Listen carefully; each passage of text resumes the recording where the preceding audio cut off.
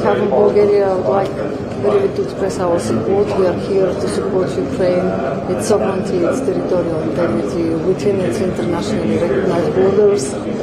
Maybe just three main messages. First of all, we'll continue to support Ukraine in a diplomatic, political, military and humanitarian aid, and to know that Bulgaria is strongly committed accordingly to the decisions of the national parliament. Very recently we took the decision to lift the ban of the export of the Ukrainian grain, and for us that's a huge opportunity first to show our solidarity and to show that the new mechanism will work, will function, and after to discover the perspectives for the connectivity of this part of Europe, because the Black Sea region is a region of strategic importance. Finally, we support the formula of peace of President Zelenskyy. We strongly believe that this process should be led by Ukraine. We have a very strong building blocks. It's up to us now to work for concrete achievements. So again, full solidarity, full support. Let's be concrete and let's work for Ukraine and Ukrainian people.